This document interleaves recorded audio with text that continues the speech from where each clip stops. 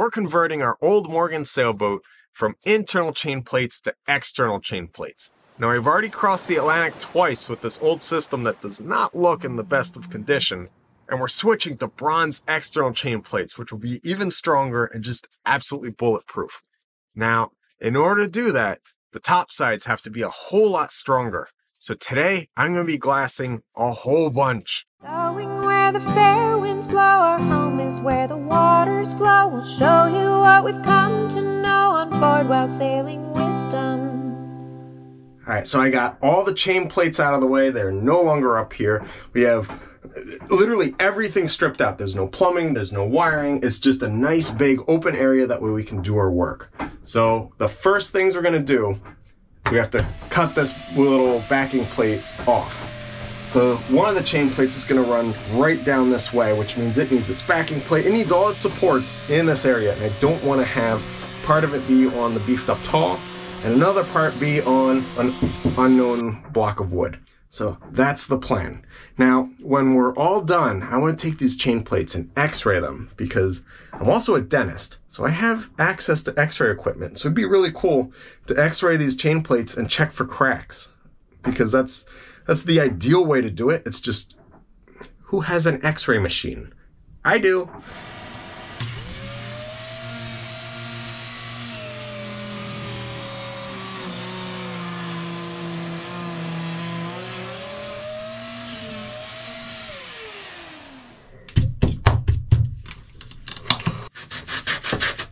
One of the chain plates is going to go here, the other one's going to go over here, and lastly, the forward lower goes here.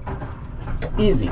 Now, I need access to these guys after all the glass is on it. And I don't want to risk getting resin or a little tiny strand that's laying on it, something. And then I can't get to it, and then I can't work it. So I'm going to put little solo cups, and I'm going to glue them on, and that should preserve everything. So then afterwards, it's just a matter of remove the cup or remove the opening at the cup. We can put the stuff in. Now to hold them in place, I'm going to use this kit. It's cyanoacrylate. The thing I like, it's got thick, medium, and thin. So since I'm doing a solo cup to woven roving, I'm going to be using the thick. And then to speed up the bond, that way I can get working, it's got the accelerator. So you just spray that on and the cyanoacrylate just sets up right away. Yeah, so the thick, medium, and thin is just a matter of how runny is it. And then also how big of a gap are you sealing. So being how this is a pretty good sized gap, I'm just gonna use the thick one. And we just use the accelerator. And it's set.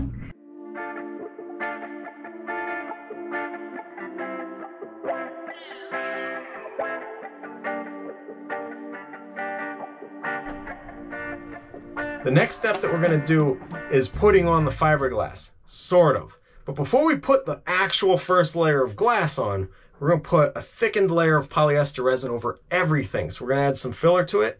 That way, any of these little voids that I think are okay are going to be sealed. So then it'll be a nice wet surface that we can put our first layer of chopped strand mat on and then start building up from there. The important thing is we're going to work quick.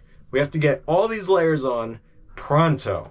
That way it can cure as one single solid piece. That way it's as strong as possible.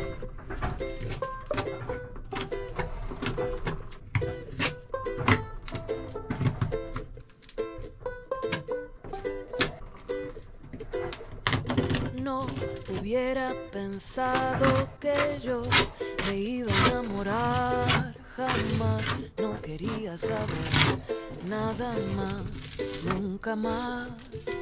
Pero vos apareciste de repente y me hablaste con una voz tan dulce que perdí la razón y mi corazón. Ay, amor, no te preocupes, que yo siempre de quererte, de amarte y admirarte. Okay, now that we have all the fillets put in and everything smoothed over, now we're going to start putting top strand mat on. Oh, oh, oh, oh. No te preocupes, Lo que siento yo por vos es cada vez más fuerte. Yo pensaba que esto del amor ya se me había pasado y que no era para mí nunca más.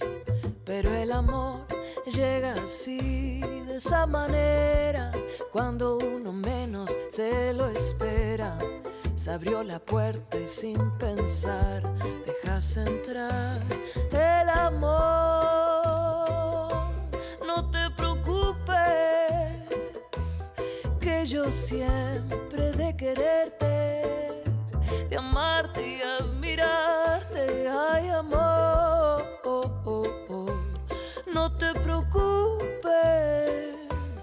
lo que siento yo por vos es cada vez más fuerte. Ahora todo tiene sentido. Esto es lo mejor que he vivido. Por si no lo has comprendido, me quedo contigo. Ay, amor, no te preocupes,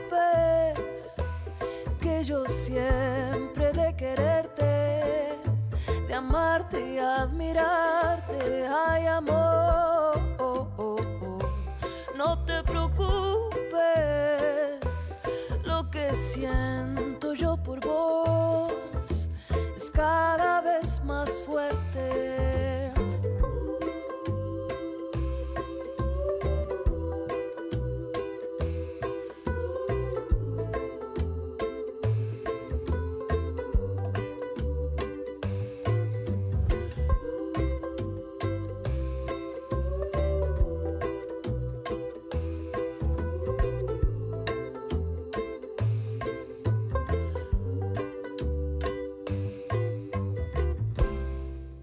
Okay, we got a bunch of layers of glass on.